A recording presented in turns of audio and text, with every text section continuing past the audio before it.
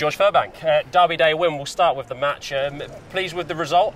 Yeah, really pleased with the result. Tay spoke about really enjoying these moments. Like coming to Welford Road on Derby Day is always a big challenge, and yeah, nice to get a win over them again.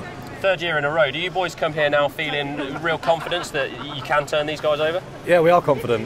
We had Douse leaving this week, and everyone knows he's quite an emotional character. So he was building the boys up from Monday. And yeah, it's always like an extra expectation, and the boys really enjoy coming here. It was a split performance. Obviously, first half you had periods where you were good, and then you had to defend a bit. Second half the same. How did you assess that in the changing room? Discipline killed us at times.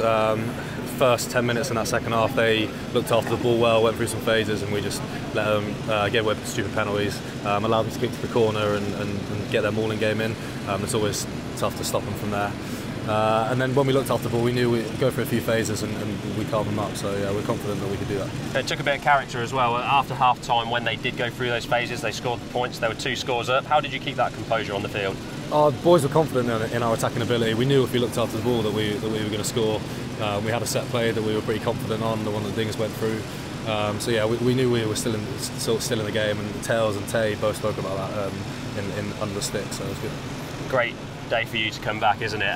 It's been a long time out. How are you feeling, and how much did you enjoy just being back out on the pitch? Yeah, it took me a while to get my second wind. Yeah, first 10 minutes I was blowing, but after that didn't have too much to do in terms of ball and hands and defence stuff.